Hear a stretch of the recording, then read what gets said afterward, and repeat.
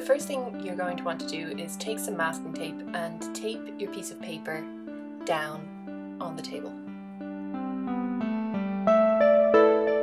To prevent the tape from being too sticky and ripping your paper when you remove it, remove a little bit of the stickiness by placing the tape on a piece of clothing several times, like shown.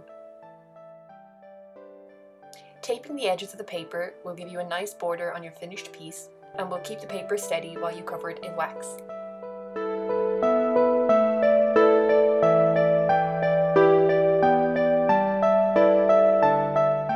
You can also use washi tape, which is less sticky and made for this purpose. You can use a pencil to roughly sketch out your design so you know roughly where the colours are going to go, or you can place your colours down randomly. Make sure to use some vibrant, bright colours so that they show up well against the black wax that you're going to use over them.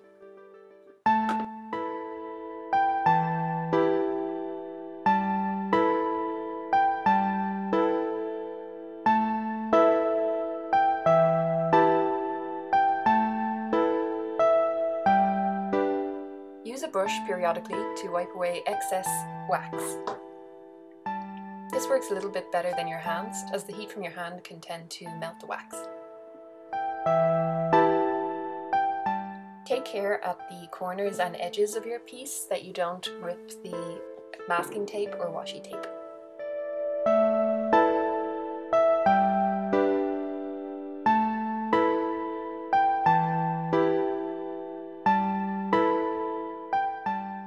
When you are finished, rub away all excess wax. Next, cover your entire drawing with black wax crayon.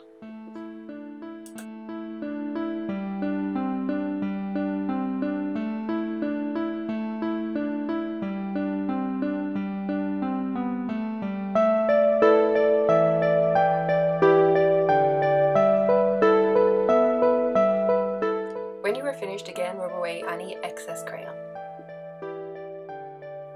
You can use many implements to scratch out your drawing, such as a pen, a toothpick, or a coin.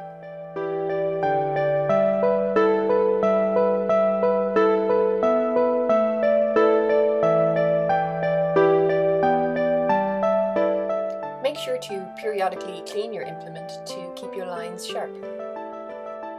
My favourite tool to use was the outer casing of a biro. Simply remove the inner tube with the ink and then use very much like a regular pen.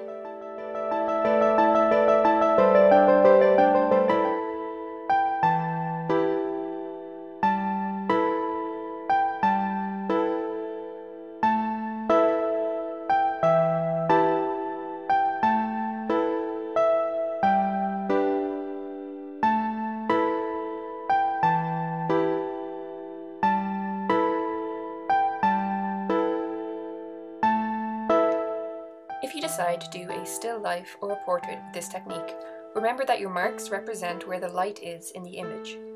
This is the opposite to how you would usually shade using a pencil.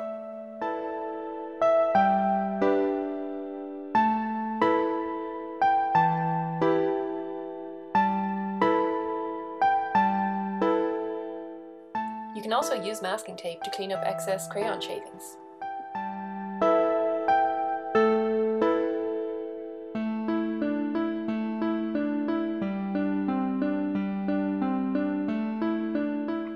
You could also lay your colours down randomly, and make sure to experiment with lots of different implements that could create different textures and patterns on the wax.